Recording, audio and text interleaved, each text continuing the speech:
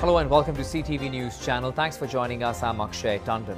We begin with breaking news on the devastating wildfires across parts of Maui. U.S. President Joe Biden has just approved disaster declaration for Hawaii. We've been pulling people out since last night, trying to save people's lives. And I feel like we're not getting the help we need, you know? Oh my God. The historic town of Lahaina has been decimated by a fast-moving wildfire. 36 people have now been confirmed dead so far in the aftermath of the fire.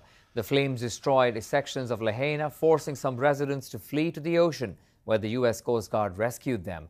The National Weather Service says Hurricane Dora was partly to blame for strong winds during the flames, knocking out power and grounding firefighting helicopters.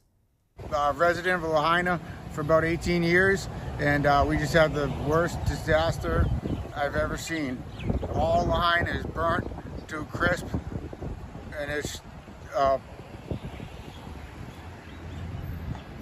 like an apocalypse.